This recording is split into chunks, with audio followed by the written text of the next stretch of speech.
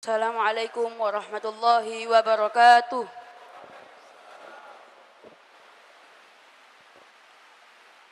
A'udzu billahi minasy syaithanir rajim. Bismillahirrahmanirrahim.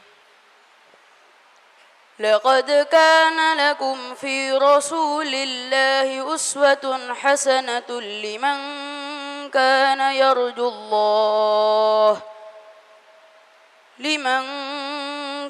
يرجو الله واليوم الآخر وذكر الله كثيرا ولما رأى المؤمنون الأحزاب قالوا هذا ما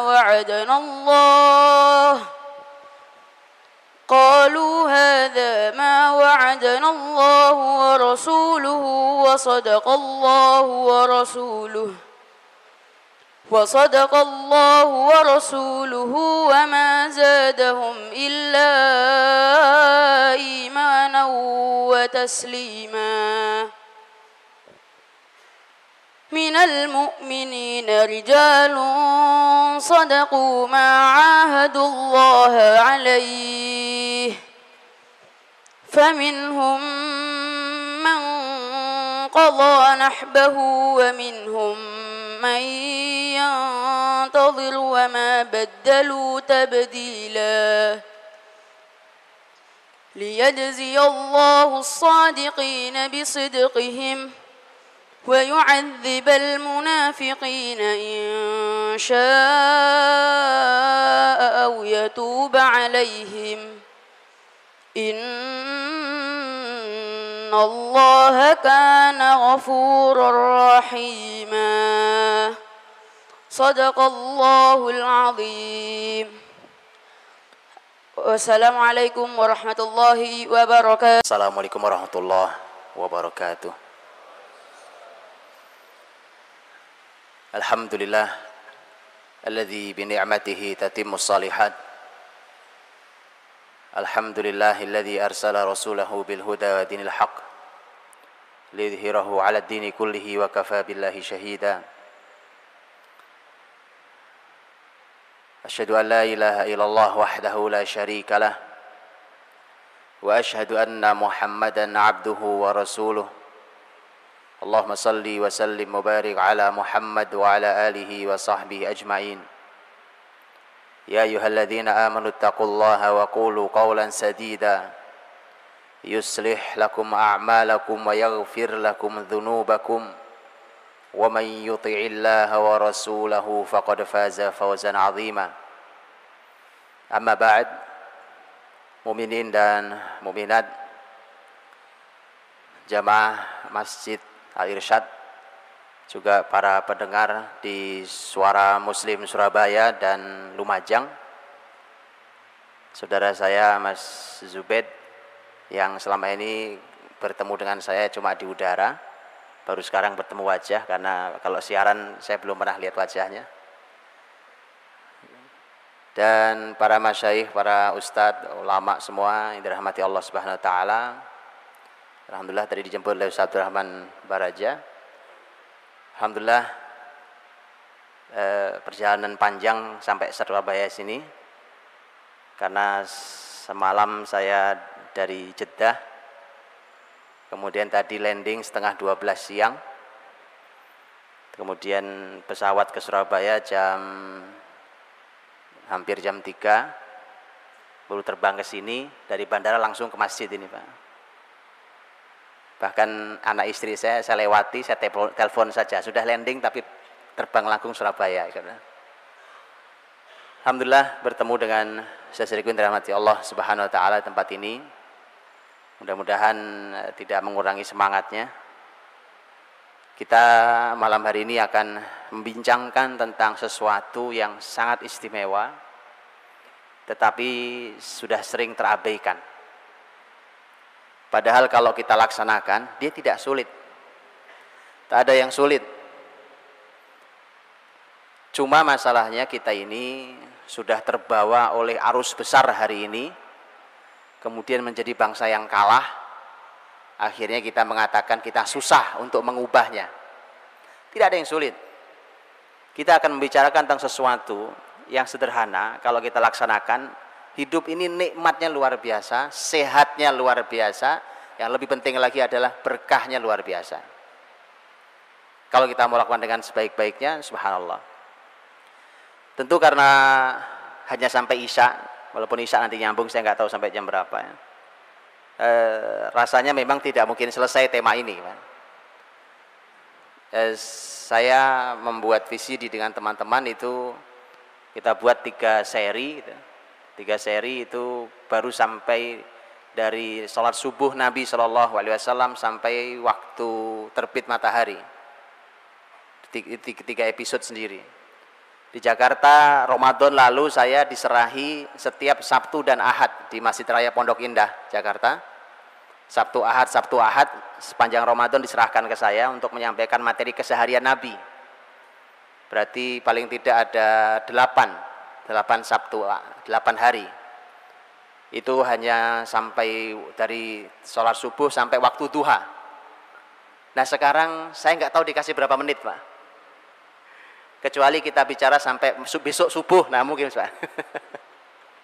Baik, Bapak Ibu dirahmati Allah, saudara-saudariku yang berbahagia, satu hal yang membahagiakan, kita akan membicarakan tentang manusia terbaik, manusia paling istimewa, yang hari-harinya sangat berkah, Pak.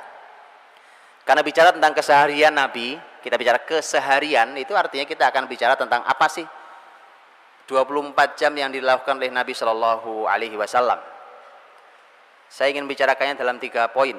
Poin pertama adalah tentang seperti apakah produktivitas usia Nabi Shallallahu Alaihi Wasallam sebagai sebuah muqaddimah. Betapa kalau orang mengatur waktunya dengan seperti Nabi SAW, sebaik Nabi, maka hasilnya diharapkan sama. Yang kedua adalah saya akan sampaikan secara global, tentu tidak dalam, secara global 24 jam itu apa saja yang dilakukan, tapi global. Kalau masih ada waktunya saya akan sampaikan poin ketiga.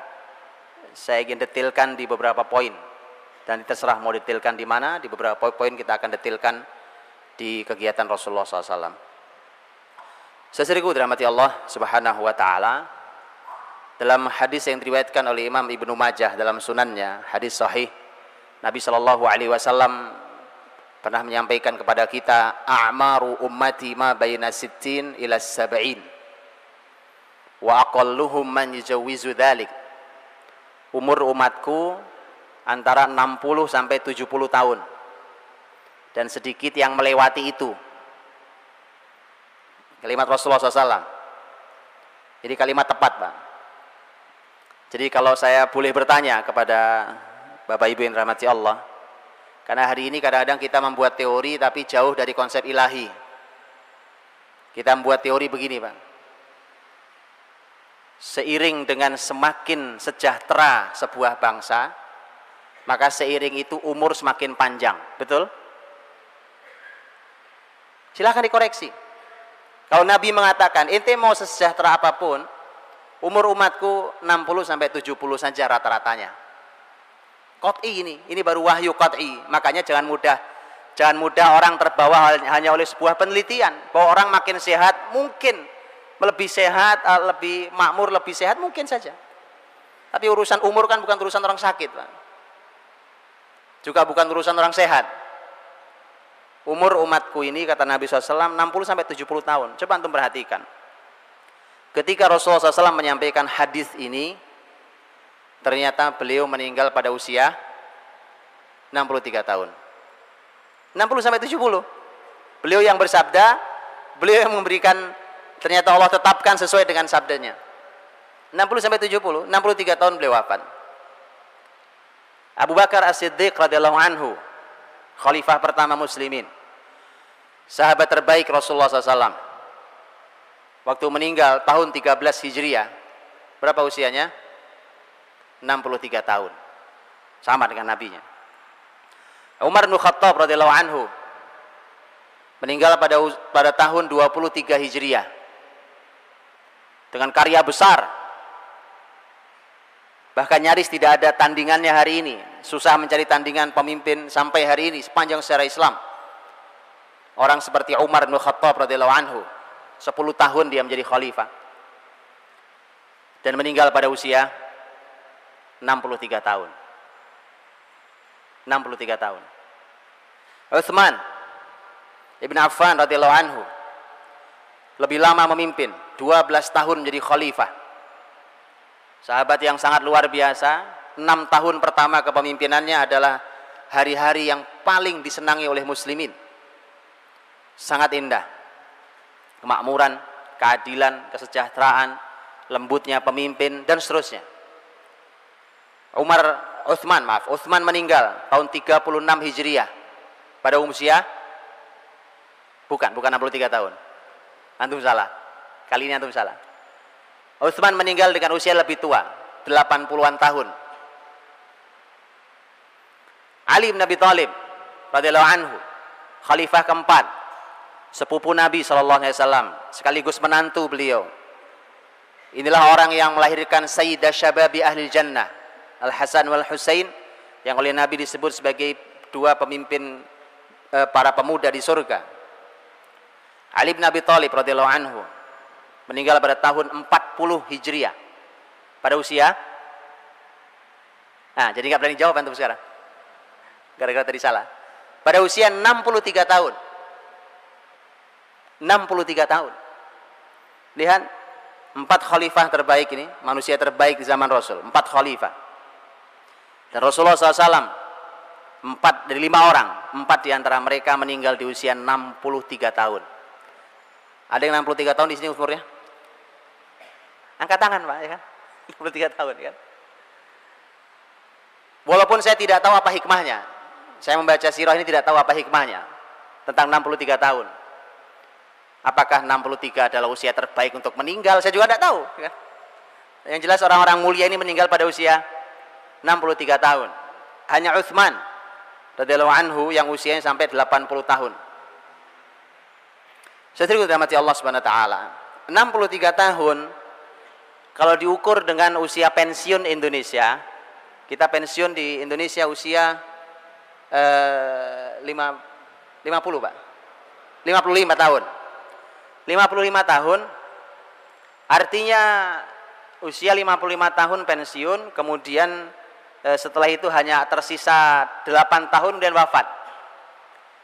Masalah di kita adalah, lihat masalah di kita Pak, dan ini harus dijawab oleh kita semua. Waktu kita masih kecil, seperti adinda kita, siapa tadi namanya? Hafizahullah, Masya Allah, mudah-mudahan Allah berkahi dengan Qur'annya.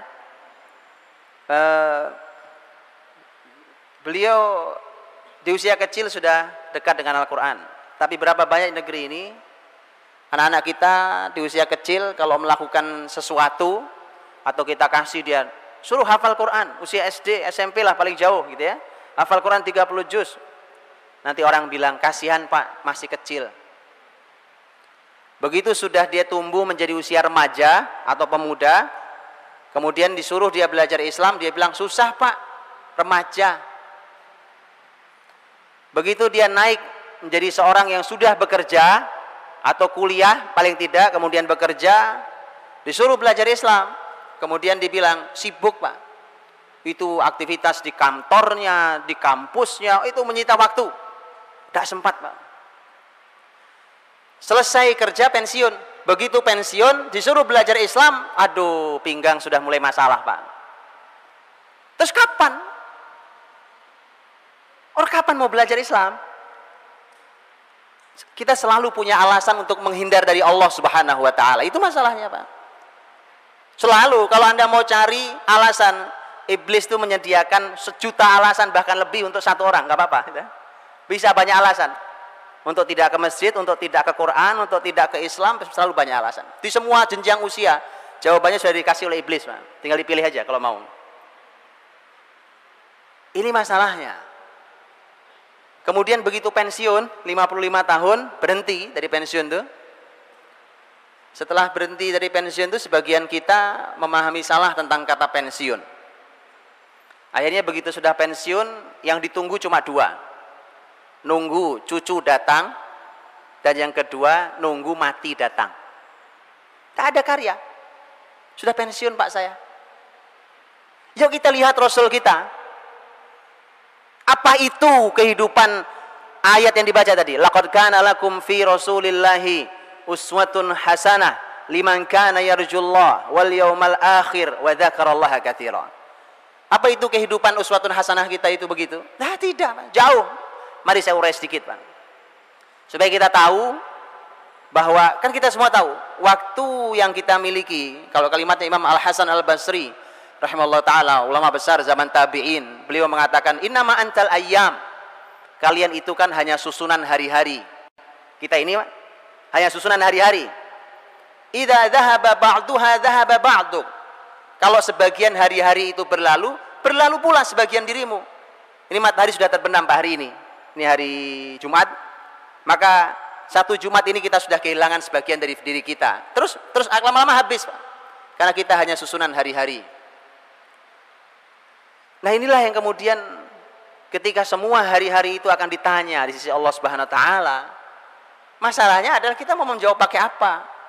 Kalau setiap jenjang usia kita selalu punya alasan untuk lari dari Allah Subhanahu wa taala. Waktu kecil biarkan masih kecil, masih usia bermain. Waktu remaja susah diatur karena remaja. Waktu kuliah dan bekerja sibuk dengan kuliah dan pekerjaan. Waktu pensiun kesehatan sudah tidak menunjang. Kemudian mati dalam keadaan na'udzubillah min dzalik. Maka Bapak Ibu dirahmati Allah SWT, Rasulullah Shallallahu Alaihi Wasallam hanya Allah berikan 63 tahun Pak, usianya. Tugasnya sebumi Pak. Ya Bapak Ibu. Saat itu kejahiliahan itu merata di seluruh bumi, bukan cuma di Arab. Yang jahiliyah bukan cuma Mekah Pak. Semua jahiliyah. Peradaban terbesar saat itu adalah Persia dan Romawi. Peradaban kejahiliahan itu yang mengajari ya Persia dan Romawi itu. Hanya dibagi dua, mereka saling perang di antara mereka. Kalau Persia adalah mewakili masyarakat yang tidak punya Alkitab, kalau Romawi adalah masyarakat yang punya Alkitab. Adapun masyarakat yang lain seperti masyarakat Arab, mereka tidak di bawah Persia, tidak di bawah Romawi. Tapi karena saat itu orang Arab adalah masyarakat yang tidak punya Alkitab, maka mereka lebih senang menginduknya ke Persia. Karena seperti kalimat para ulama, at-tuyuru ala ashkaliha taqa. Burung itu akan hinggap dengan yang sejenis, gitu Pak. Pasti ya, burung hinggap dengan yang sejenis. Makanya jahiliyah Mekah atau Arab itu lebih senang bergabungnya ke Persia daripada ke Romawi. Kalau ke Romawi kejauhan Pak. Yang Romawi itu orang punya Alkitab. Tapi yang tidak punya kitab atau yang punya kitab sekalipun sama rusaknya. Jangan sampai kalimat ini ternyata aplikasi hari ini bisa masuk Pak. Jadi jangan sampai kalimat ini cocok dengan hari ini. Ya, yang tidak ngerti Quran dan yang ngerti Quran sama rusaknya. Kan gak enak dengarnya. Tapi kalau itu kejadiannya, ini PR besar buat negeri yang diharapkan kebangkitannya oleh dunia Islam hari ini. Maka Rasulullah SAW tugasnya sebumi. Sebumi Pak. Tugasnya adalah untuk menghapus kejahiliahan itu. Bukan cuma penjajahan, kalau penjajahan mah sederhana kan. Kalau di undang-undang kita kan menghapus penjajahan ya Pak. Nabi tugasnya menghapus kejahiliahan. Tugasnya sebumi. Umur dikasih cuma 63 tahun. Apa yang bisa dikerjakan? Tapi lihat subhanallah. Inilah orang yang panduan hidupnya dari bangun tidur sampai tidur lagi dipandu oleh ayat. Dipandu oleh ayat Pak. Rasulullah SAW. Makanya kalau nanti saya sampaikan, kalau kita mau dipandu oleh wahyu, insya Allah Pak, berapapun usia yang Allah berikan berkahnya, masya Allah, nggak ada masalah. Masalah umur bukan wewenang kita. Terserah Allah memberi berapa. Tapi yang penting adalah usia itu adalah usia yang diberkahi. Seperti kalimat Imam Nawawi, rahimahullah taala, yang Allah ambil di usia 45 tahun. Tapi Bapak Ibu boleh membaca hasil peninggalan karya-karya ilmu Imam Nawawi rahimahullah ta'ala. Karyanya lebih panjang daripada ilmunya, daripada usianya. Kalau Riyadhus Shalihin mah kitab kecil Pak. Riyadhus Shalihin karya Imam Nawawi itu kitab kecil sekali dibanding kitab beliau yang lain. Al-Minhaj Syarh Sahih Muslim Ibn Hajjaj, itu penjelasan terbaik untuk Sahih Muslim karya Imam Nawawi. Itu berapa belas jilid, berapa banyak jilidnya? Kemudian ketika beliau menulis kitab fikih umpamanya Al-Majmu' Syarh Muhadzab, berapa banyak gitu ya. Begitu yang lainnya. Bayangkan usia hanya 45 tahun. Dan mana ada di dunia ini masjid yang tidak kenal kitab Riyadhus Shalihin? Betapa terangnya kubur Imam Nawawi rahimahullah taala. Ilmun yuntafa'u bih, ilmu yang bermanfaat. Itu jadi kita tanyakan, apa yang kita tinggalkan nih Pak? Begitu ninggalkan cuma harta, ternyata harta buat rebutan anaknya warisan. Rebutan berantem anaknya, saling fitnah, saling berantem, bahkan mungkin naudzubillah saling bunuh. Cuma itu peninggalan Anda? Bagaimana nanti kita menjawab di hadapan Allah tentang usia yang diberikan pada kita? Rasulullah SAW di 63 tahun, di usia 63 tahun itu beliau wafat. Itu satu jazirah Arab. Bapak Ibu bayangkan jazirah Arab ya. Jazirah Arab itu ada beberapa negara hari ini. Itu satu jazirah Arab sudah masuk Islam. Hanya diawali dari Mekah. Yang saat itu Mekah Nabi SAW hanya mengawali dengan beberapa orang. Ternyata dalam waktu 23 tahun satu jazirah Arab sudah mendapatkan hidayah. Sisanya diserahkan kepada sahabat yang beliau bina, yang beliau didik. Ketika Nabi wafat, bumi ini perlu ahli apa? Tanya ke Madinah, di Madinah ada ahlinya. Insya Allah nanti kita lanjutkan di pembahasan kita yang berikutnya. Sudah adzan isya namanya. Wallahu a'lam bishawab. Assalamualaikum warahmatullahi wabarakatuh. Bismillahirrahmanirrahim. Alhamdulillah wassalatu wassalamu ala Rasulillah wa ala alihi wa sahbihi wa mawalah wa ba'd.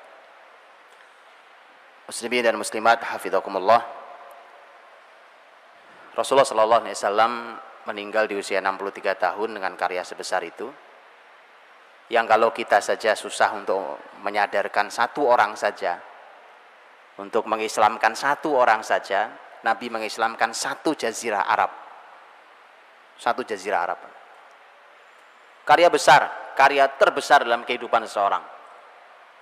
Idza jaa nasrullahi wal fath wa ra'aitan nasa yadkhuluna fi dinillahi afwaja. Kemenangan terbesar itu ketika orang berlomba-lomba, berbondong-bondong untuk masuk Islam. Nah, sesuai dengan mati Allah Subhanahu wa taala, Nabi juga tidak kenal istilah pensiun. Nabi itu kalau tadi pensiun umur 55 tahun, di usia 55 tahun Nabi baru mendapatkan perintah untuk berperang, berjihad. Jadi 55 tahun adalah perang pertama yang besar. Yang kita tahu adalah perang Badar. Itu umur Nabi adalah umur kita pensiun. Nabi pertama perang. Setelah itu dari umur 55, saya tidak bicara yang mudanya. Kalau muda jangan ditanya, oh, tuanya saja seperti itu. Dari umur 55 tahun sampai tahun 9 Hijriah. Tahun 9 Hijriah itu artinya usia Nabi sudah 61 tahun. Dari 55 sampai 61 tahun itu kalau di rata-rata perang Nabi itu setiap catur wulan perang, Pak. Itu yang Nabi ikuti. Yang Nabi tidak ikuti lebih banyak lagi. Karena kadang-kadang Nabi mengutus sahabat. Setiap kurang lebih rata-rata per 4 bulan. Ini kalau tidak rata-rata. Per 4 bulan Nabi perang. Berapa usianya? Sudah usia pensiun. 55 sampai 61 tahun. Kadang-kadang perang dekat. Khandaq itu paling sekitar 5 kilo dari kota Madinah, dari Masjid Nabawi. Uhud ya nggak terlalu jauh juga, paling 7 kilo. Tapi begitu kita bicara Khaybar, jauh, jauh sekali.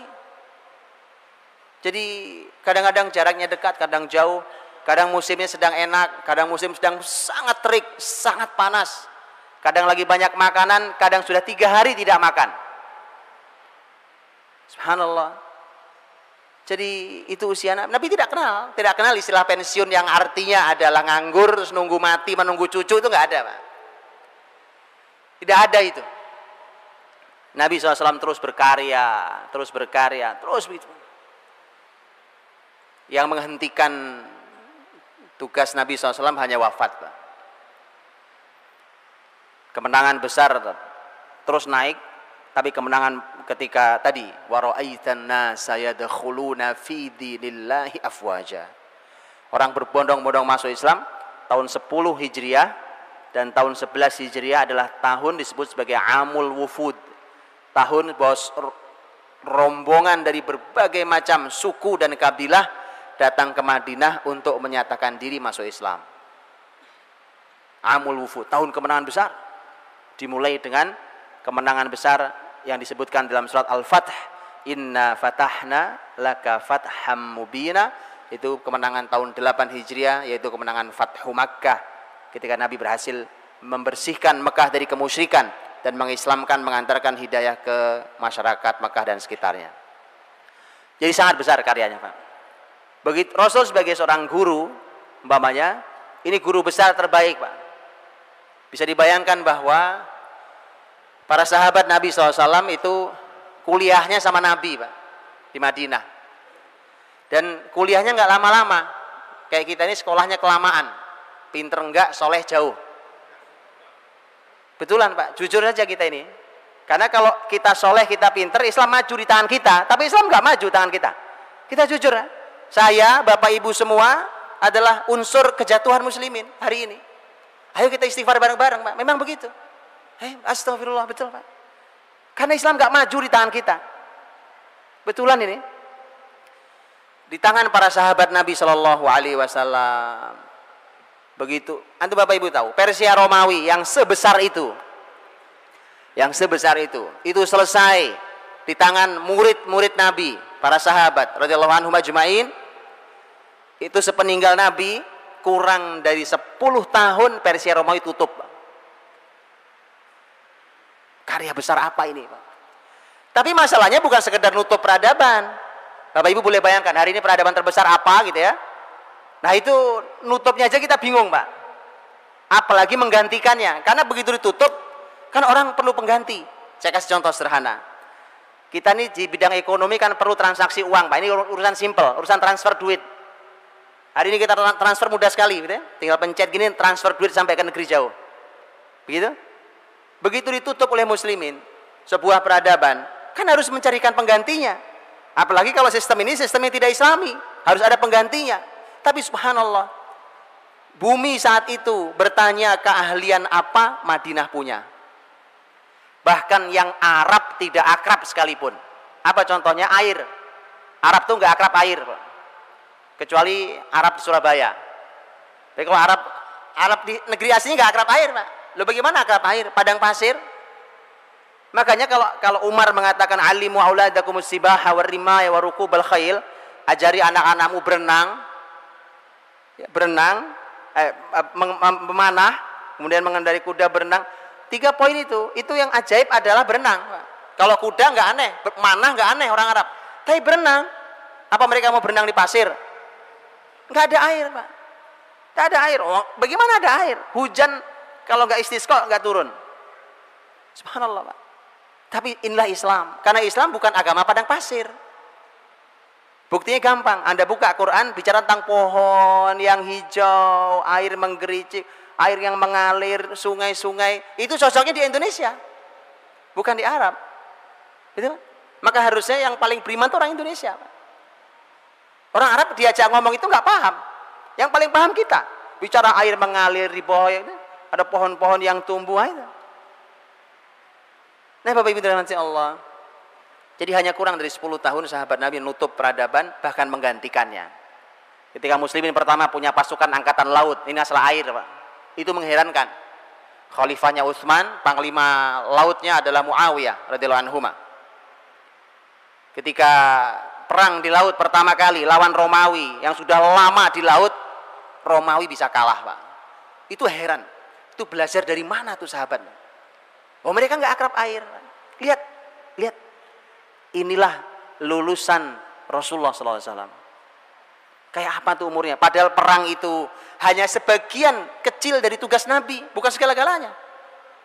Bukan segala-galanya. Baik.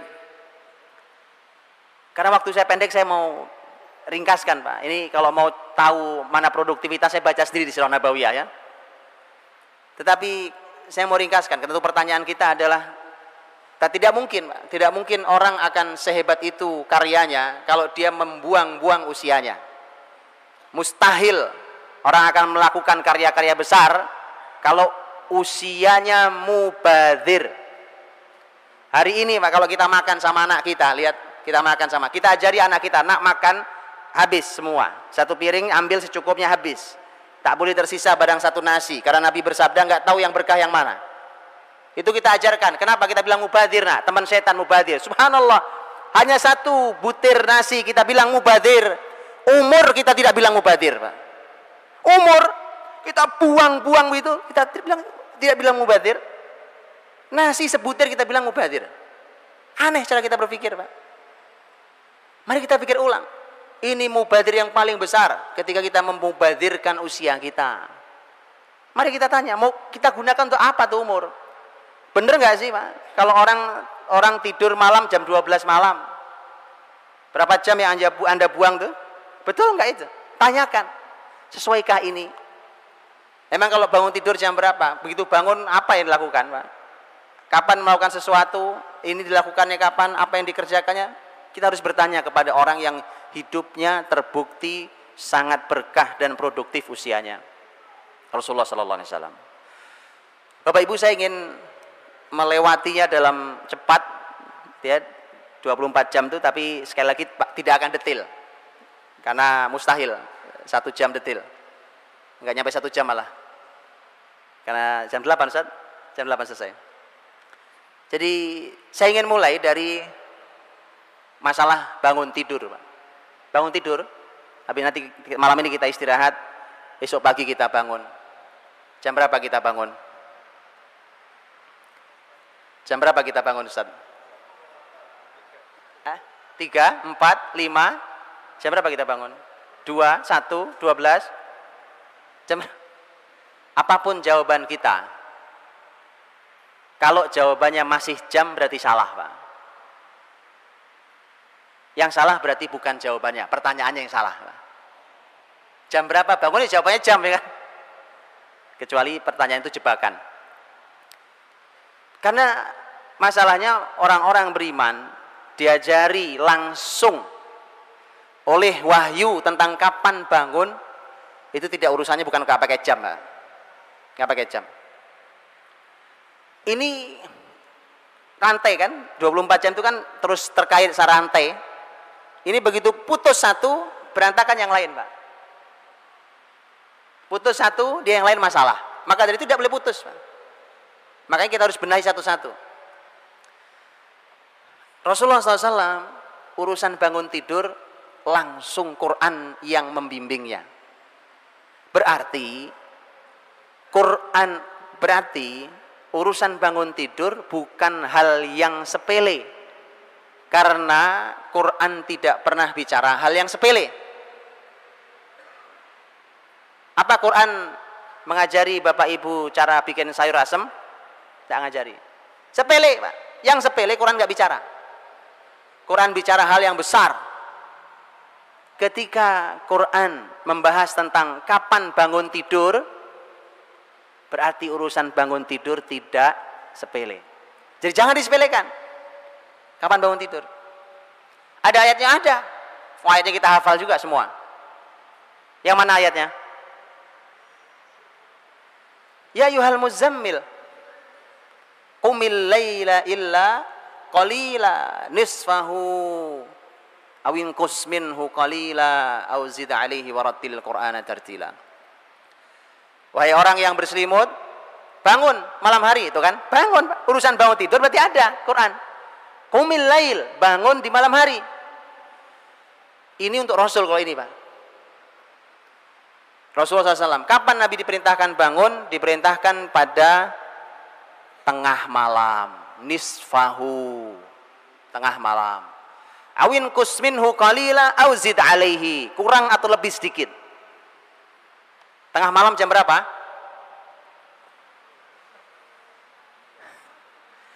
Lihat, Pak, lihat. Mari kita lihat. Mengapa hari ini kita tidak berkarya? Mengapa Islam jatuh di tangan kita? Karena waktu Nabi sudah bangun, kita belum tidur. Nabi sudah tidur, kita masih melek. Jadi kemana? Ya, Nabi ke utara, kita ke selatan. Nabi ke barat, kita ke timur. Nggak pernah ketemu kita sama Nabi. Lihat ya. Tengah malam jam berapa? Gampang caranya. Karena malam dimulai dengan adzan maghrib dan malam diakhiri dengan adzan subuh. Dihitung dibagi dua, itu namanya setengah. Nisfahu. Tengah malam, Pak. Tengah malam Nabi sudah bangun. Kita baru tidur. Kesalahan pertama. Jadi saya pengen Bapak Ibu pegang pulpen kertas gitu. Salah satu ini, salah dua, nanti kasih contreng salah gitu, Pak. Untuk mencocokkan.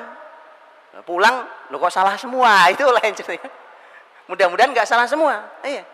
Nilainya ya minimal 8 lah kan. Nah, nilai 5 nggak lulus, Pak. Nggak lulus. Masalahnya kalau umur itu tidak ada ujian ulang. Nah, udah lewat. Baik. Jadi Nabi SAW diperintahkan Allah bangun di tengah malam. Kalau tengah malam bangun, Pak, Bapak Ibu rahmati Allah, itu kan buat Rasul. Karena memang mukhatabnya, seruan di ayat itu memang untuk satu orang. Ya ayyuhal muzammil, wahai satu orang yang berselimut. Rasul SAW. Baik, umatnya diminta untuk bangun malam, ya. Kita diminta untuk bangun malam.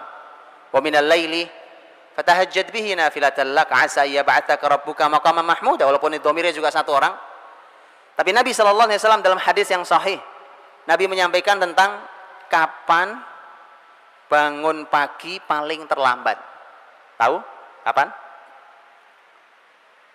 Bangun pagi paling terlambat. Bangun pagi paling terlambat, menurut petunjuk Rasul dalam hadis yang sahih, adalah pada azan pertama. Azan pertama kapan? Adzan pertama itu sebelum adzan subuh ya. Berapa jaraknya? Qadra khamsina ayat. Kisaran 50 ayat dibaca. Berapa menit Ustaz? 50 ayat dibaca. Ya 10 menit. 10 menit Ustaz ya. Karena para ulama mengatakan ini ayat yang pendek, yang sedang, bukan yang pendek, bukan yang panjang. Yang sedang. Ya 10 menit. Paling lama 15 menit. Berarti adzan pertama itu kurang lebih 15 menit sebelum subuh. Itu waktu paling terlambat bangun. Dari mana hadisnya? Hadisnya Nabi SAW pernah menyampaikan tentang fungsi adzan pertama. Kata Nabi, fungsi adzan pertama ada 2. Liyarji' qa'imakum wa yuqidh na'imakum. Agar yang sudah sepanjang malam qiyamul lail segera istirahat. Segera istirahat. Sudah mau subuh. Sudah mau subuh. Jadi dia harus segera bangun, harus istirahat lagi. Dia harus segera witir, kemudian istirahat lagi. Karena nanti ada istirahat Nabi SAW di situ. Jadi adzan pertama itu fungsinya yang pertama adalah mengingatkan yang sudah qiyamul lail agar segera istirahat. Fungsi yang kedua, nah ini yang kita bahas, wa yuqidh na'imakum, dan membangunkan yang masih tidur. Jelas? Jadi dalam kamus orang beriman tidak ada kamus tidur kesiangan itu bangunnya, begitu kan? Kalau sekali waktu karena kelelahan luar biasa pernah terjadi bahkan pada Rasul, itu di perjalanan jihad pernah terjadi sekali waktu. Tapi kalau terjadinya setiap hari mah itu mah bukan banget namanya, bukan sekali waktu terjadi ya. Dan itu ada hukum fikihnya. Kapan orang bangun di situ dia sholat. Maka Bapak Ibu dirahmati Allah SWT, urusan kapan Nabi bangun diatur. Dan kita ternyata diajari oleh Nabi bahwa ternyata orang beriman sudah harus bangun pagi paling lambat kurang lebih 10 menit sebelum adzan subuh. Paling lambat. Kan dia perlu persiapan, mungkin masih sempat sholat witir mungkin. Atau mungkin barang 2 rakaat mungkin sudah masih sempat. Kemudian persiapan untuk sholat fajar, sholat subuh. Cuma bangun qiyamul lail, bangun sebelum subuh, itu sebenarnya pembahasannya bukan kapan bangun, Pak, tapi kapan tidur malamnya. Penting kapan tidur malamnya. Kapan Nabi tidur malam? Itu pertanyaannya. Dan itu yang harus kita latihkan di keluarga kita masing-masing. Kapan kita Pak disuruh Nabi untuk tidur? Urwah bin Zubair radhiyallahu anhu. Ini sepupu Nabi. Ini sepupu Aisyah. Sepupu Aisyah radhiyallahu anha. Putranya Asma binti Abi Bakar. Dari suaminya Zubair bin Awam. Urwah ini nanti menjadi ulama besar. Ulama besar di kalangan generasi tabi'in. Urwah bin Zubair, beliau waktu sepeninggal Nabi pernah datang, bukan sepupu, keponakan, saya salah bicara, keponakan Aisyah karena anaknya Asma. Sepeninggal Nabi Shallallahu Alaihi Wasallam, Urwah main ke rumah Aisyah karena itu adalah bibinya. Urwah bawa temannya. Selepas sholat Isya seperti ini, kemudian Urwah dengan temannya berbincang-bincang, ngobrol Pak, karena masih muda, ngobrol. Aisyah dari kamarnya berteriak, Urwah, tidak begitu cara Nabi menghabiskan malam. Nabi tidak suka Nabi tidur sebelum Isya, dan Nabi tidak suka melek setelah Isya. Saya ulang kalimat Aisyah radhiyallahu anha. Sudah jelas ya? Nabi tidak suka tidur sebelum Isya. Tapi Nabi juga tidak suka begadang malam, melek malam setelah Isya, tidak suka. Maka kita tutup pengajian kita sekarang. Udah lewat Isya ini. Kata Aisyah, kecuali ada urusan muslimin yang harus diselesaikan. Tapi namanya kecuali itu enggak setiap hari. Makanya saya tidak sarankan kajian itu pada Isya. Dan saya sudah tidak pernah ngisi kajian pada Isya, kecuali satu pengajian itu pun di masjid samping rumah saya. Saya tidak mau, sudah mau saya. Ini melanggar aturan Rasul. Rasul habis Isya istirahat, tidur kita. Tidak ada begadang-begadang malam, tidak ada kamusnya. Ini mumpung libur, padahal ada, tidak ada. Subhanallah. Semua yang saya sampaikan ini Pak, Anda boleh uji dengan ilmu apapun hari ini. Ilmu kesehatan, ilmu kedokteran, psikologi, ilmu apapun silakan diuji Pak. Anda akan menjumpai inilah mukjizat itu. Ajaib. Tanyakan di sini ada banyak dokter, silakan Pak. Kualitas tidur ba'da Isya. Hitunglah tidur hanya 4-5 jam. Dengan tidur jam 12 malam tidurnya sama 4 atau 5 jam. Jauh kualitasnya. Buktinya gampang. Anda bangun masih lemes kalau tidur jam 12 walaupun udah 5 jam tidurnya. Tapi Anda tidur ba'da Isya, tidak perlu alarm, boleh dicoba malam ini. Atau besok malam, silahkan dicoba. Kalau saya tidak sarankan yang orang tua, karena orang tua tidurnya memang cepat. Tidur juga sudah makin sedikit. Yang muda-muda nih, yang masih muda-muda wajahnya Masya Allah, silahkan dicoba Pak. Silahkan coba, tidur ba'da Isya, tidak usah pakai alarm, dijamin, biidznillah. Dia akan bangun sebelum subuh. Jadi masalah kita bangun sebelum subuh itu bukan masalah kapan bangun. Masalahnya adalah kapan kita tidur. Karena udah putus rantainya sejak kapan kita tidur, jadi nggak nyambung berikutnya. Baik, jadi ternyata kita diajari Nabi tidur ba'da Isya. Nah mohon maaf nih, ini kritik saya untuk teman-teman Arab di Timur Tengah sana. Mereka nggak suka tidur ba'da Isya. Ini kepala saya agak error nih Pak, kliang-kliang error ini. Setiap malam tidur jam 12 saya dari hari Minggu kemarin. Ahad, Senin, Selasa, Rabu, Kamis. Kenapa? Karena setiap kita pertemuan itu pertemuan ba'da Isya. Kalau pagi habis sholat subuh itu seperti kota mati. Saya di Jeddah kemarin, kayak kota mati Pak. Wah, sepi, kayak kota mati. Apalagi hari libur. Antum tiduran di jalan, insya Allah gak ada yang nabrak gitu Pak. Sepi, bisa main bola itu. Ini tidak sesuai. Makanya pantas Islam jatuh di pusat wahyunya begitu. Saya berbincang dengan seseorang pengajar Quran kemarin, orang sana pengajar Quran. Beliau mengatakan ya ini memang salah, tapi bagaimana lagi, sekarang ada lampu, ada elektronik, ini orang masih bekerja. Saya bilang bukan alasan untuk menegakkan sunnah Nabi, bukan alasan. Kalau kita mau beralasan terus, tadi saya bilang selalu punya jawaban. Bisa Pak, buktinya bisa. Apa yang tidak bisa? Antum bukan disuruh ngangkat masjid, disuruh tidur Pak. Nggak susah kerjaannya, disuruh tidur, bukan disuruh baca. Saya tahu nggak semua orang suka baca. Suruh baca 500 halaman 3 hari, ya itu baru antum pusing. Suruh tidur, masih ngelawan juga, subhanallah. Antum mau perintah apa lagi? Ini perintah paling mudah dari Nabi. Suruh tidur ba'da isya. Dah tidur juga. La ilaha illallah. Yuk tidur Pak, ba'da isya, tidur ba'da isya. Sudah. Dicoba Pak. Ya. Ini subhanallah. Ini konsep kalau antum mencoba, subhanallah. Baik, saya mau tanya, Nabi tidur sehari berapa kali? Berapa, Ustaz? Berapa kali Nabi tidur sehari? Nabi tidur sehari 3 kali. Antum 3 kali sehari, 3 kali makan, ya kan?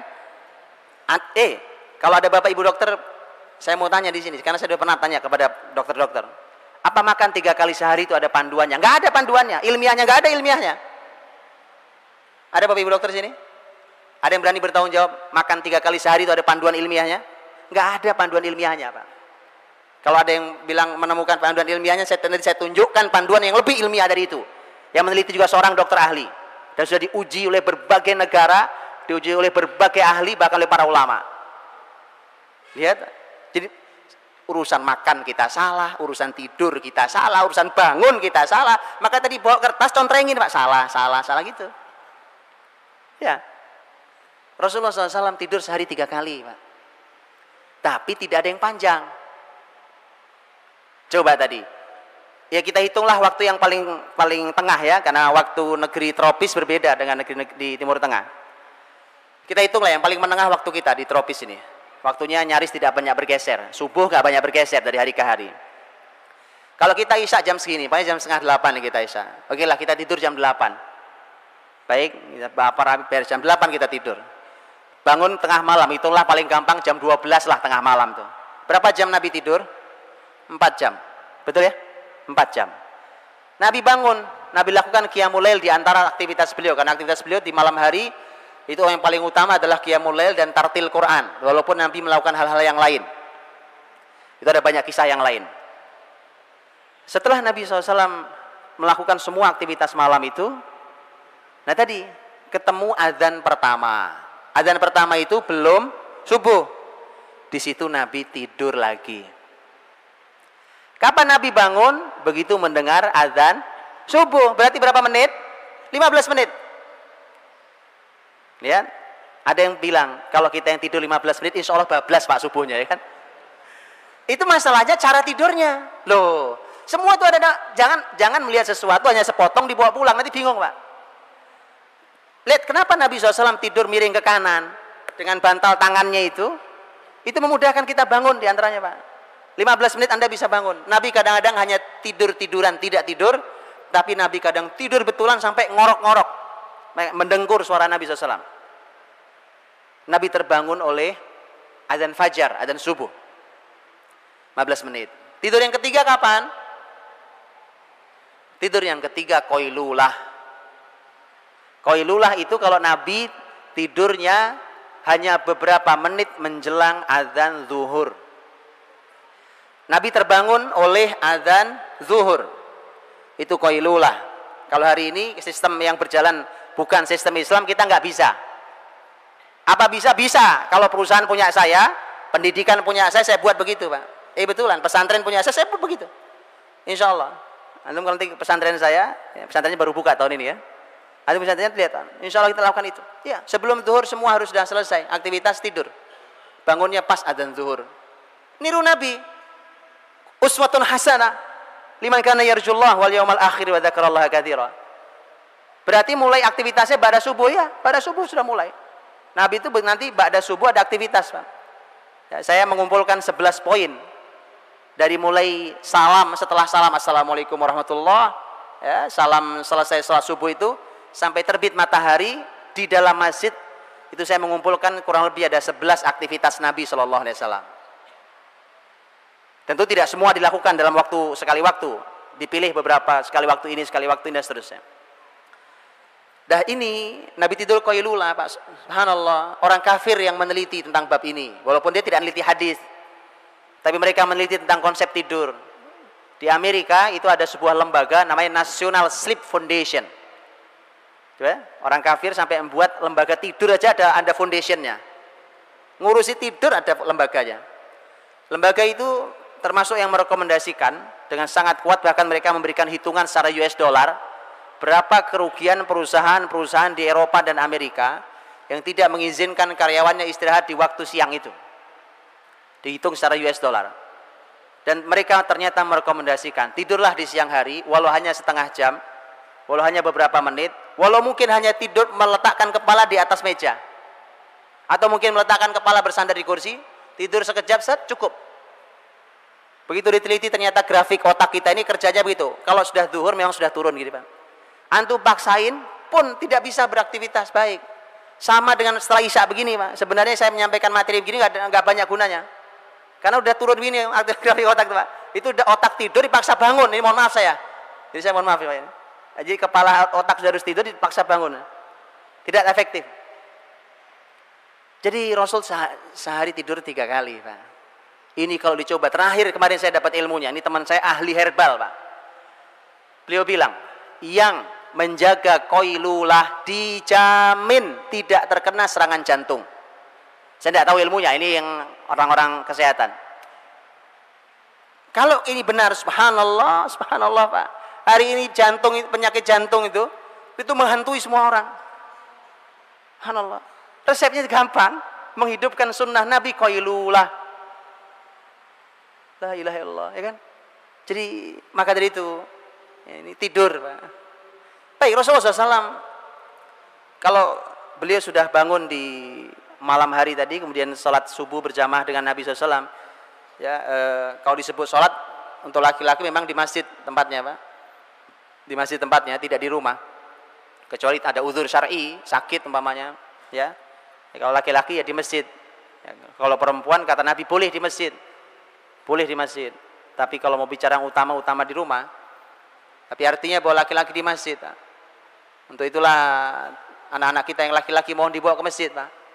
Gak ada ceritanya laki-laki sholat di rumah, di masjid, suruh ke masjid Pak. Bicara tentang kebangkitan Islam, peradaban Islam, Allahu Akbar ya kan, setelah subuh gak kelihatan di masjid. Mana mau bicara peradaban Islam? Gak ada Pak. Salahuddin Al-Ayyubi mengukur apakah muslimin siap menghadapi pasukan salib itu diukur dengan berapa yang hadir di sholat subuh di Masjid Al-Umawi di Damaskus. Beliau ukur, oh masih beberapa saf, nggak bisa menang jihad, nggak bakal. Ditunggu penuh oleh Salahuddin, baru diumumkan jihad. Lihat Pak, kita ini kadang-kadang bicara cuma teriak-teriak jihad ya kan, takbir, kebangkitan apa. Kita sholat subuh di masjid. Sholat di masjid. Jadi kalau disebut sholat di masjid, Rasulullah SAW di masjid dengan para sahabat. Bahkan Jabir bin Samurah radhiyallahu anhu menyampaikan bahwa karena Nabi SAW idza shallal fajr jalasa fi musallahu hatta tatlu'a asy-syamsu hasana. Nabi SAW kalau sudah sholat fajar, sholat subuh, fajar itu subuh, beliau duduk di tempat beliau sholat, artinya di masjid. Beliau duduk di masjid Nabawi sampai terbit matahari dengan terang. Ini kebiasaan beliau tiap pagi, kecuali ada aktivitas mendadak yang lain baru Nabi keluar. Tapi kalau tidak, Nabi begitu Pak. Kita susah menghidupkannya, apalagi di kota macet begini ya. Di kota macetnya apalagi kayak saya Pak di Jakarta, Masya Allah. Itu subuh salam langsung ke kantor ya. Macet. Saya tidak tahu kalau di Surabaya. Orang lihat Pak. Tapi yang punya waktu, minimal kita punya waktu libur. Kita punya waktu libur. Boleh kita coba Pak. Sunnah yang mulia ini Masya Allah. Nabi SAW duduk di tempat sholatnya sampai matahari terbit. Dan kita tahu ada keutamaan sholat isyraq atau sholat syuruk, sholat waktu matahari terbit. Kita tahu hadisnya hasan menurut sebagian ulama, sebagian mengatakan sahih. Keutamaannya Pak, sempurna pahala haji dan umrah. Yang menjaga sholat subuh berjamaah, tetap di masjidnya sampai terbit matahari, kemudian dia sholat 2 rakaat baru pulang. Kan itu yang dilakukan Nabi. Nabi SAW itu. Nah, pertanyaannya tadi, apa yang dilakukan Nabi di masjid? Kalau di hadis yang tentang keutamaan sholat waktu terbit matahari itu bahasanya adalah jalasa yadhkurullah, zikir pada Allah. Tapi begitu antum dalami, ternyata makna zikir itu di sana itu umum, Pak. Bukan hanya zikir membaca kalimat thayyibah subhanallah walhamdulillah wa la ilaha illallah, itu ya zikir. Tapi ternyata Nabi melakukan macam-macam. Nabi melakukan banyak hal di pagi hari selepas selesai sholat subuh berjamaah, kemudian zikir sholat itu. Ternyata Nabi melakukan banyak hal. Yang tadi saya bilang, saya kumpulkan 11 poin. Di antaranya, terkadang Nabi SAW, kadang Nabi SAW memberikan nasihat. Ya, mau'izatan wajilat minhal qulub wa dharafat minhal uyun. Nasihat yang membuat hati ini menjadi sangat takut dan kemudian mata pun menangis. Nasihat menyentuh hati, ya. Jadi nasihat yang menyentuh hati. Itu subuh enak, Pak, ngajinya. Jadi kalau pengajian subuh, Pak, ya, cari yang menyentuh hati pengajiannya. Ini sunnah Nabi SAW. Apa yang dilakukan Rasulullah SAW? Kadang-kadang Nabi menanyakan tentang mimpi. Kadang mimpi. Hal ra'a minkum ru'ya? Apa ada yang mimpi semalam? Ada yang mimpi tidak semalam? Kenapa Nabi nanya mimpi? Kata Nabi, biar aku takwil itu mimpi. Aku tafsirkan mimpi. Kenapa ditafsirkan mimpi? Karena ada hadis Nabi SAW di mana Rasul pernah menyampaikan bahwa tidak tersisa la tabqa minan nubuwati illal mubasysyirat. Tidak ada yang tersisa dari kenabian kecuali kabar gembira. Dan kabar gembira al-mubasysyirat itu kata Nabi adalah ar-ru'a as-salihah, mimpi yang baik. Makanya mimpi dalam Islam itu sebagian mimpi, tidak semua, sebagian mimpi ada takwilnya, ada tafsirnya. Tapi hati-hati, ntar habis ini pada nyari tafsir masing-masing, saya takut jatuh ke dukun. Di Indonesia susah dibedain dukun sama bukan dukun, karena kita nggak berilmu, jadi kemudian susah bedainnya. Hati-hati, di sini banyak yang menafsirkan mimpi di Indonesia ini, ya, tapi dukun. Nanti musyrik kita. Rasulullah SAW melakukan banyak hal. Kadang Nabi absen sahabat. Kata Nabi, ada yang sakit enggak? Ada yang meninggal enggak di antara kita? Absen, Pak, pagi-pagi. Jadi masjid itu memang tempat absen. Loh, kalau ini masjid, lingkungan di sekelilingnya, kan yang jamaah kan itu juga, Pak. Iya, Pak. Iya kan, subhanallah. Kita gampang absennya. Oh, hadir, Pak. Oh, ada, ya kan? Itu absensi terbaik, Pak, waktu sholat subuh itu. Jadi kalau Anda mau milih karyawan, ini saya sarankan nih caranya. Gak usah pakai macam-macam. Ya, Anda mau cari pakai ilmu, pakai psikotes sekalipun bisa nipu, itu gampang. Apalagi panduan untuk ngisi psikotes banyak di toko-toko buku, ya kan. Gampang caranya, Pak. Anda amati beberapa waktu, sebulan atau berapa terserah, ya kan. Sholat subuhnya di masjid bolong apa enggak gitu. Angkat jadi karyawan. Kalau sudah ilmunya sudah, keahlian sudah, lihat sholat subuhnya, Pak. Insya Allah Anda akan mendapatkan karyawan yang luar biasa. Ini yang punya perusahaan-perusahaan, ya kan. Yang punya ini, mau milih mantu juga sama. Sama, ya kan. Bapak yang memilih mantu, ya, mantu laki-laki, Pak, terutama, Pak. Sholat subuh nggak pernah kelihatan, jadi mantu nyusahin nanti. Betulan ini, baik ya. Oh, ini panduan, Pak. Nabi ngabsen. Kata Nabi, siapa yang sakit, siapa yang meninggal di antara kita. Subhanallah, ya. Banyak aktivitas Nabi SAW di pagi hari pada subuh itu. Nabi melakukan banyak hal. Dari 11 poin, Pak. Baik. Selepas itu, tentu sekali lagi saya tidak sampai detail, ya. Saya hanya berikan contoh-contoh. Begitu terbit matahari, kita tahu ada sunnah. Ada sunnah untuk salat tadi. Ya, salat sunnah al-isyraq atau asy-syuruq. Selesai itu Nabi keluar dari masjid. Kemana pergi? Pulang. Nabi pulang. Nabi temui istrinya satu persatu. Karena istri Nabi tidak satu persatu diketuk pintunya. Begitu Nabi datang sebagai seorang suami terbaik yang pernah dijumpai oleh seorang perempuan. Nabi senyum, Nabi ucapkan salam, Nabi tanya apa kabar, Nabi tanyakan apa kegiatannya, apa yang dilihatnya, dan seterusnya. Kadang Nabi menyampaikan nasihat ringan, kadang sekedar duduk bercengkrama. Subhanallah. Istri Nabi tidak satu, tapi semua terperhatikan. Lah kita nih istri cuma satu aja kok nggak keurus. Mari, Pak, belajar sama orang terbaik. Ini salah satu hikmah mengapa Nabi istrinya banyak. Memberikan contoh, Pak. Istri banyak Nabi, semua terurus. Semua luar biasa. Semua wanita istimewa. Kita satu aja ngeluh gak bisa didiknya. Salah berarti, Pak. Ya, jadi Rasulullah SAW ketuk pintu satu-satu rumah istri, ditemui satu-satu. Selesai, pindah lagi, temui satu-satu. Karena rumahnya tidak berjauhan. Ketuk pintu satu-satu. Kalau rumahnya berjauhan, ya ini resikonya susah ya kan. Paling bisa nelpon. Nabi kadang-kadang bertanya kepada istrinya. Seperti cerita Ummu Salamah radhiyallahu anha, juga Aisyah radhiyallahu anha. Nabi bertanya kepada mereka, hal indakum syai'? Lihat pertanyaan Nabi, subhanallah, lihat pertanyaannya. Hal indakum syai'? Apa kamu punya sesuatu? Ngerti maksudnya? Apaan? Nanya sarapan. Nabi tidak nanya ada makanan enggak, ada sesuatu enggak? Sesuatu. Dalam bahasa Arab kata syai' nakirah pula. Nakirah itu tidak definitif, tidak ada alif lam nakirahnya. Syai' nakirah. Sepele, sesuatu yang sepele. Apa sajalah. Apa saja. Karena syai' itu sesuatu yang tidak definitif, tidak definitif. Jadi apa saja. Sepele. Kadang-kadang Aisyah pernah bercerita, Ummu Salamah pernah bercerita, kadang-kadang mereka mengatakan nggak ada ya Rasulullah. Rumah Nabi nggak punya makanan pagi hari. Manusia terbaik itu nggak punya makanan. Kadang-kadang istri yang jawab tidak ada ya Rasulullah. Kalau tidak ada, Nabi bilang, "Idzan ana shaim." Saya puasa. Jadi begitu Bapak Ibu, tolong urusan makan disederhanakan. Ada ya dimakan, nggak ada ya puasa, selesai gitu loh.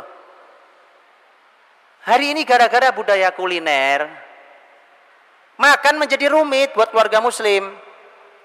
Bukan sekedar apa menunya, tapi bagaimana cara menyajikannya. Ada Bapak Ibu tahu? Ada sebuah rumah makan, karena kita udah bosen dengan makan cara biasa, itu makan di sampingnya singa. Betulan. Tapi singanya tutup pakai kaca tebal gitu, makan di samping singa, Pak. Ini ruang makannya itu singa. Kita sudah aneh cara kita makan, Pak. Akhirnya di kita ini makan kalau nggak gitu nggak ada nikmatnya. Apalagi menunya udah macam-macam menunya. Mari kita sederhanakan cara makan kita, Pak. Ayo. Khawatir, Pak. Jadi jangan keluarga muslim tidak boleh mewajibkan kuliner. Sekali waktu boleh. Kuliner wajib tidak ada itu. Karena itu akan mendidik anak-anak Anda, membuat makan itu menjadi rumit. Padahal makan tuh oleh Nabi disederhanakan. Ada saya makan, nggak ada yang nggak makan. Puasa ya puasa. Bahkan Nabi mengatakan hal indakum syai'. Kata syai' sederhana aja, nggak ada ya sudah. Lihat. Jadi mohon ditiadakan kuliner, Pak. Oh ini PR besar. Hari ini kita mewajibkan. Sampai bapaknya kadang saking sibuknya, dia punya kewajiban kuliner setiap minggu sekali keluar sama anaknya. Begitu dia sibuk gak sempat keluar, dia minta maaf. Aduh maaf ya nak, ayah pekan ini sibuk sekali, mohon maaf gak sempat keluar makan sama kalian. Siapa yang mewajibkan? Tak ada, Pak. Kalau alasannya ini untuk komunikasi. Komunikasi Anda bisa dengan cara apapun hari ini. SMS komunikasi, telepon komunikasi, email komunikasi, ketemu komunikasi, di rumah komunikasi, di jalan komunikasi, ngantar sekolah komunikasi. Jadi masalah kita ini sebenarnya bukan itu alasan aja itu, Pak. Itu hanya alasan. Jadi boleh silahkan makan di luar dengan keluarga, Masya Allah. Jalin erat dan hangatnya rumah tangga. Tapi dalam Islam itu bukan sesuatu yang penting. Dia tidak penting. Suatu hari Rasul datang ke rumah istrinya. Kali ini Aisyah radhiyallahu anha yang bercerita. Begitu datang, Rasulullah SAW ditawari kali ini bukan. Nabi SAW ketika itu juga bertanya, hal indakum syai', apa ada sesuatu? Ternyata kata Aisyah, ya Rasulullah, uhdiyalana his. Kita dikasih hadiah oleh seorang sahabat itu his. His itu makanan, korma dicampur dengan tepung dengan apa, jadi his. Enak makanannya. Ya, kalau ke Mekah, Madinah, Bapak Ibu bisa tahu. His. Dan his itu termasuk makanan kesukaan Nabi SAW. Tuh, Pak. Sampai makanan yang Nabi sukai itu Masya Allah gizinya, Pak. Anda tahu daging kambing? Ya, Nabi, bagian mana yang paling Nabi suka? Al-katif. Katif. Nah, katif. Di apa namanya nih? lengan bagian atas. Di sini ada ahli daging nggak di sini? Tanyakan pada ahli daging, Pak. Apa hebatnya daging di bagian itu dibanding bagian yang lain? Subhanallah. Jadi yang disukai Nabi pun bukan sederhana, ya. Ya. Dan Rasulullah SAW ketika mendengarkan kalimat Aisyah, ya Rasulullah, kita dikasih hadiah his, dan his itu aku simpan untukmu. Karena Aisyah tahu ini kesukaan suaminya. Nabi SAW mengatakan, yaudah, sini bawa sini. Padahal tadi saya sudah niat puasa.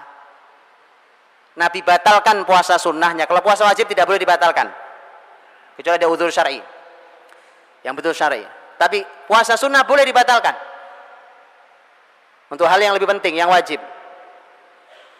Nabi SAW mengatakan, saya dibatalkan puasa, sini saya makan. Ambil pelajarannya, Bapak Ibu dirahmati Allah, terutama para ayah, dan saya mewakili para ayah meminta maaf pada para ibu.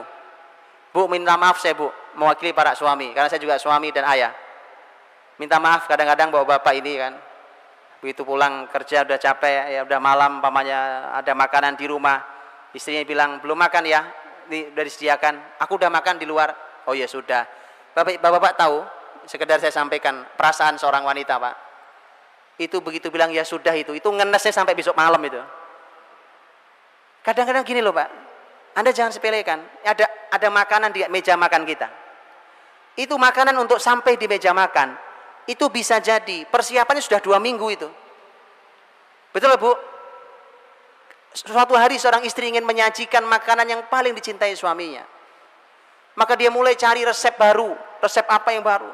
Dia browsing dulu di internet, cari masakan, dibanding-bandingkan dulu. Habis itu telepon temennya, Jeng, aku mau masak gini, SMS lagi, ini kok kurang apa enggak ya rasanya. Oke. Persiapannya lama itu, Pak. Terus nanti ke pasar nyari bahan, nggak ada pula di pasar satu, pindah ke pasar yang lain. Dia masak seharian, dia masak, Pak. Ini agak ini sedikit ya, hiperbola sedikit. Jadi lama itu untuk sampai makanan di meja makan itu, subhanallah, itu melibatkan waktu, tenaga, hati dan cinta. Enggak gampang, Pak. Begitu pulang tahu-tahu suaminya bilang, aku udah makan sama teman-teman di luar. Ya Allah, makanya saya minta maaf nih Bu, mewakili para suami. Para ibu mohon maafkan kami, kadang-kadang laki-laki nggak punya rasa. Yang beginilah kami diciptakan Allah SWT, kan. Jadi mohon dimaafkan. Insya Allah mulai malam ini kita akan belajar, Bu. Sentuhlah makanan itu, makanlah itu, ucapkan kalimat yang mulia. Siapa yang masak nih? Aku yang masak. Luar biasa istriku, ya kan? Subhanallah, ya kan? Masalah rasanya nggak jelas itu nomor sekian, Pak. Iya, loh, nggak boleh menghina makanan, kan? Ya, Rasulullah SAW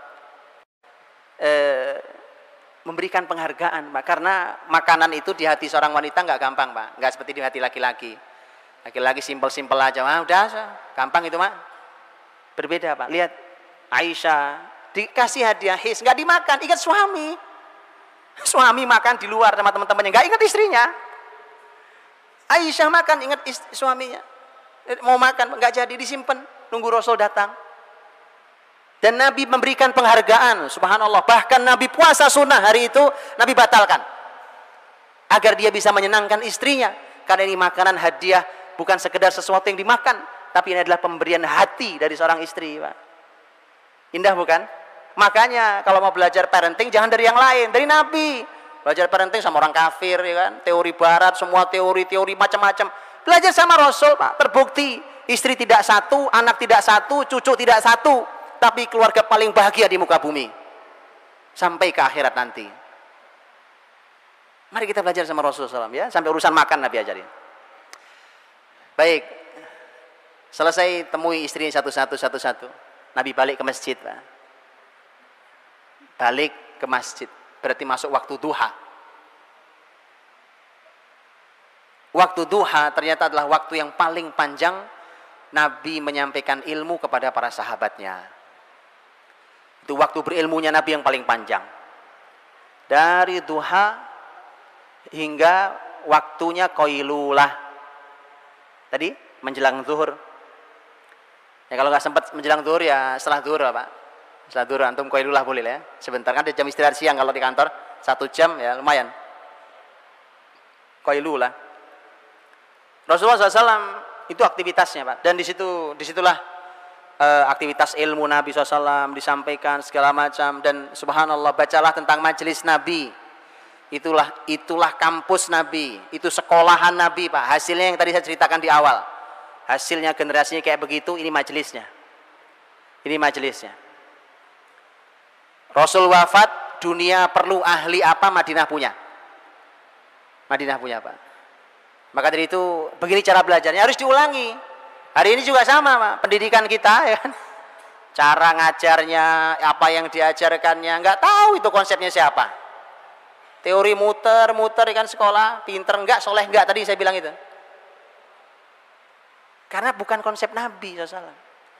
Kalau konsep Nabi itu subhanallah, Pak, singkat, kurikulumnya mudah, hasilnya dahsyat. Hari ini kita kurikulum banyak, waktu banyak, kuliah sampai S1 aja umur udah 22 tahun. Lulus S1 masih bingung mau ngapain, kan? Nikah nggak berani, kerja masih nyari, mau ngapain?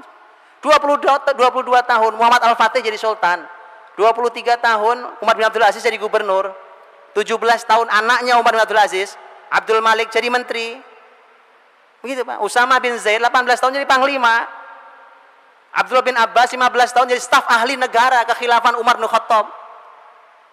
Kita ini 22 tahun masih baru lulus S1, bingung. Jauh, Pak, jauh. Mari kita pikirkan ulang, ada pola hidup kita yang salah. Ada keseharian kita yang salah, dan itu kita masih pertahankan di anak-anak kita. Jangan diulangi, Pak. Rasul waktu duha, waktu belajar bersama sahabat, waktu yang paling panjang, dan di situ terjadi banyak hal, terjadi peristiwa, ilmu tentang ngajar, ilmu cara mengajar, apa yang diajarkan, apa yang ditanamkan di situ, belajar di situ semua. Disitulah konsep sekolah sampai kampus di situ, Pak. Di situ konsepnya. Dan banyak peristiwa. Majelis Nabi kadang-kadang kalau yang hadir jumlahnya tidak banyak, Nabi buat lingkaran, setengah lingkaran gitu, Nabi duduk di sini ngajar, Nabi duduk di bawah. Tapi begitu nanti di akhir kehidupan beliau duduk di atas kayak saya begini. Dan setelah itu inilah yang dipertahankan oleh dunia pendidikan Islam. Dua-duanya pertahankan, duduk bareng dengan gurunya sejajar, dan duduk gurunya di atas lebih tinggi dari muridnya. Makanya Bapak Ibu bisa lihat di Masjidil Haram Masjid Nabawi hari ini pun masih dipertahankan. Gurunya duduk di kursi lebih tinggi daripada muridnya. Dan itu beda, Pak. Dengan posisinya berbeda antara guru sejajar duduknya dengan muridnya, dengan ini ilmu sendiri. Ilmu sendiri. Itu nyaris nggak pernah dibahas, kan? Nyaris nggak pernah dibahas. Kita tidak pernah punya panduan. Dalam Islam dua-duanya ada. Kadang-kadang kalau yang hadir sedang banyak, Nabi buat soft, dua soft.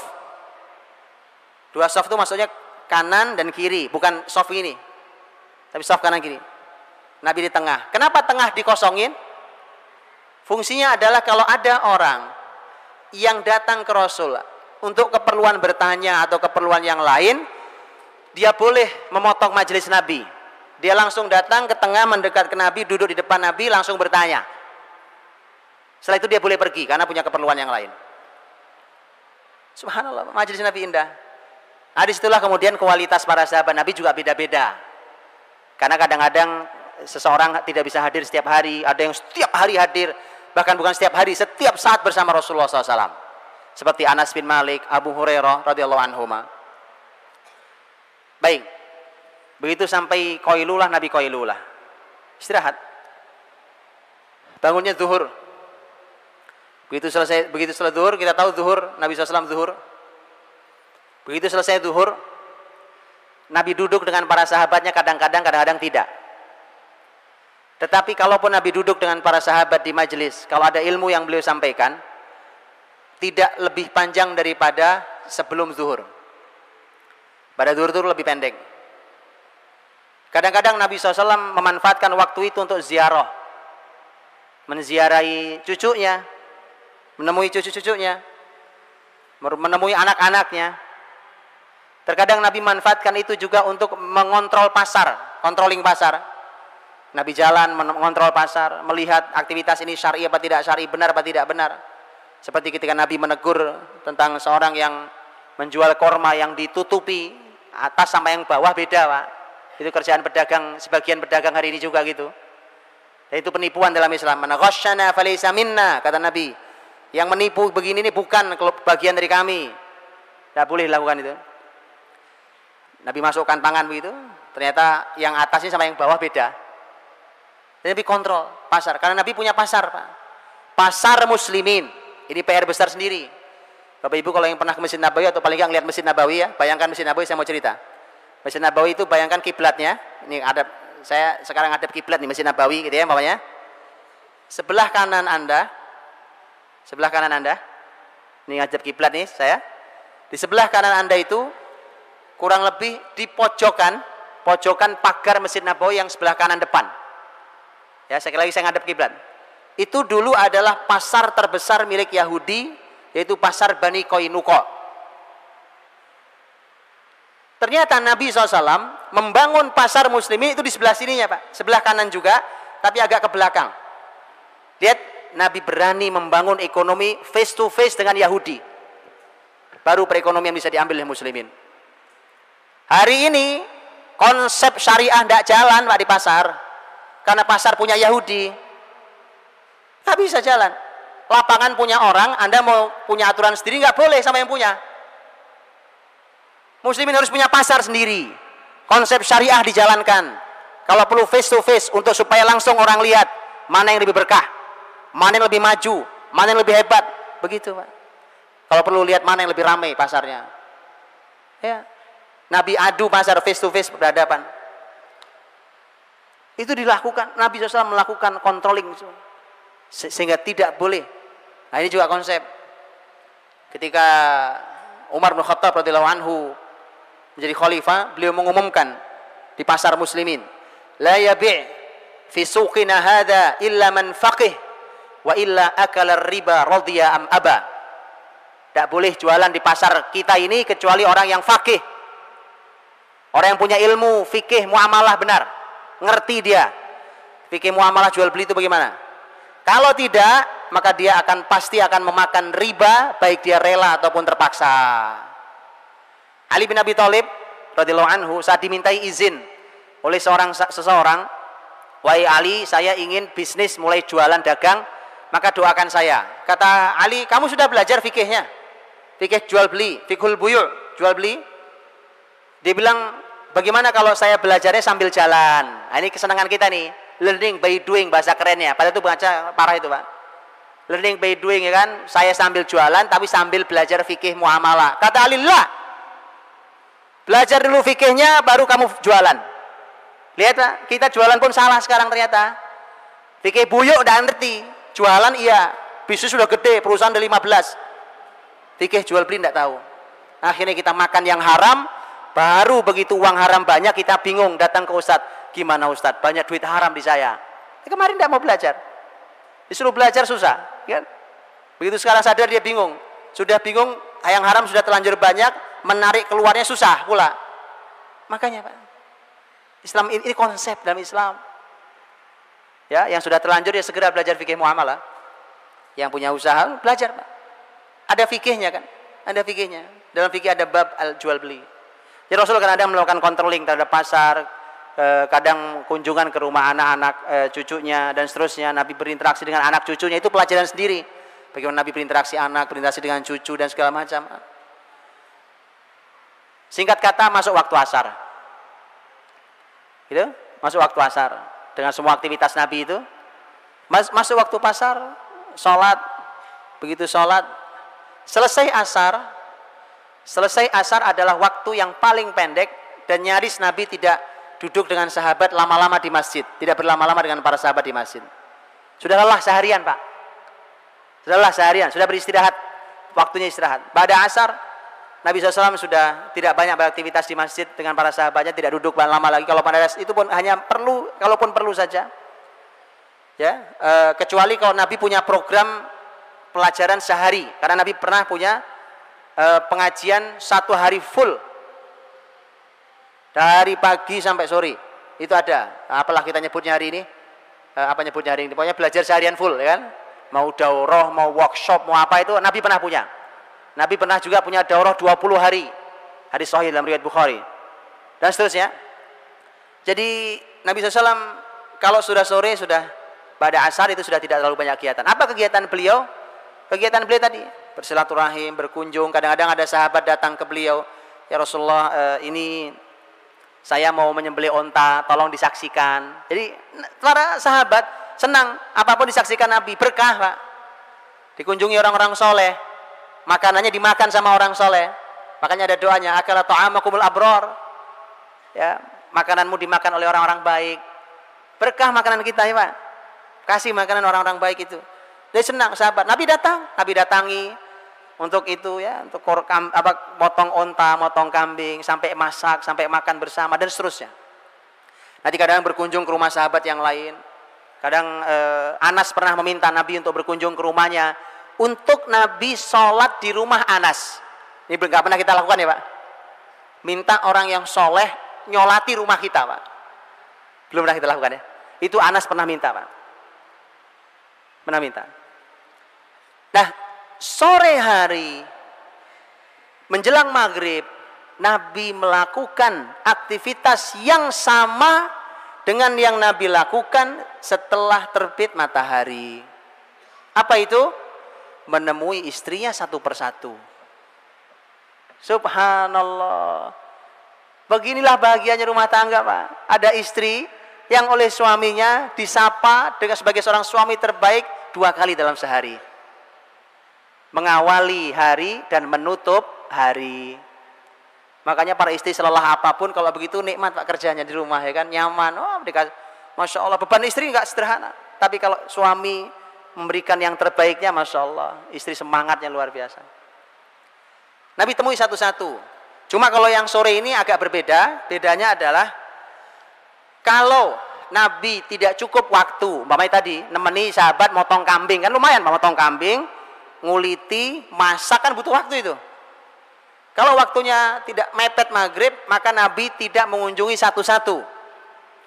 Tapi Nabi langsung ada di rumah istri yang dapat jatah malam itu. Kan jatah malam digilirkan. Istri yang punya jatah malam itu Nabi langsung di situ. Nah semua istri sudah tahu, oh Nabi nggak datang nih karena berada kesibukan, maka semua istri kumpul di rumah itu.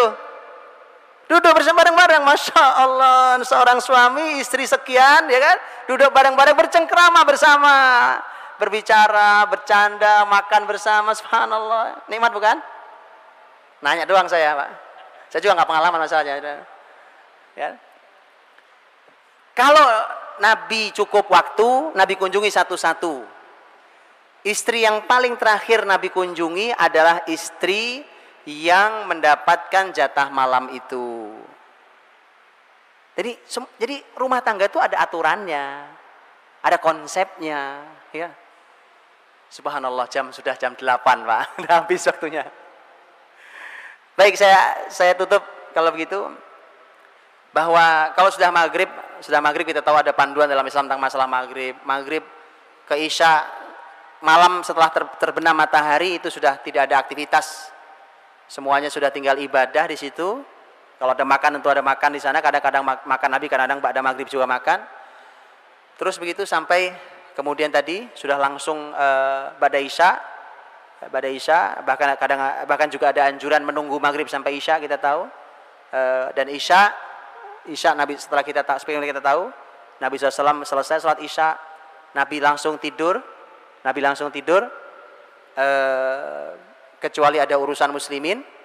Dan isya itu ada satu sunnah yang kita perlu mencobanya, tapi mohon mencobanya setelah ilmunya ada, disampaikan juga ke masyarakat biar nggak jadi fitnah. Yaitu apa? Nabi SAW muadzin Nabi SAW, Nabi punya 2 muadzin, Bilal dan Abdullah bin Umi Maktum. Kalau muadzin Nabi sudah adzan waktu isya, itu Nabi dari rumahnya tinggal ngelihat ke masjid, kan tinggal buka aja Pak, ya kan? Ya, masjid lain juga nggak jauh. Kalau di masjid para sahabat sudah berkumpul banyak, Nabi segera keluar untuk segera sholat isya, kemudian selesai pulang istirahat. Tapi kalau Nabi lihat dari rumah kok sepi, rumah sahabat kok pada belum banyak datang, ada saja mungkin aktivitas apa segala macam, maka Nabi menunda sholat isya sampai tengah malam, baru sholat isya berjamaah di masjid. Dan Nabi bersabda, laula an asyqa ala ummati la amartuhum bi ta'khiri salatil isya'i ila nisfil lail. kalau tidak memberatkan umatku, pasti aku perintahkan mereka untuk mengakhirkan sholat isya sampai tengah malam. Jadi khusus untuk sholat isya. Dengan hadis ini maka ternyata waktu utamanya ada di tengah malam itu. Tapi tetap harus berjamaah. Gak boleh tengah malam sendirian di rumah. Sahabat sholat di masjid, ya, karena laki-laki. Jadi sahabat kalau sudah mulai beranjak malam, nanti sahabat datang ke Rasul, ya Rasulullah, para wanita sudah tidur, anak-anak juga sudah tidur, mari kita sholat isya. Kita belum sholat isya. Sholat isya berjamaah di masjid sudah tengah malam. Pernah nyoba di sini? Belum ya? Rasakan Pak, sholat isya di tengah malam berjamaah di masjid, rasanya beda banget. Betul, ini sunnah Nabi SAW. Bahkan tadi dengan hadis itu, maka ternyata waktu, kalau sholat wajib yang lain waktunya di awal waktu utamanya. Untuk sholat isya Nabi mengatakan kalau tidak memberatkan umatku, aku perintahkan mereka untuk mengakhirkan sholat isya sampai tengah malam. Wallahu a'lam bishawab. Mudah-mudahan yang sekilas bisa memberi gambaran.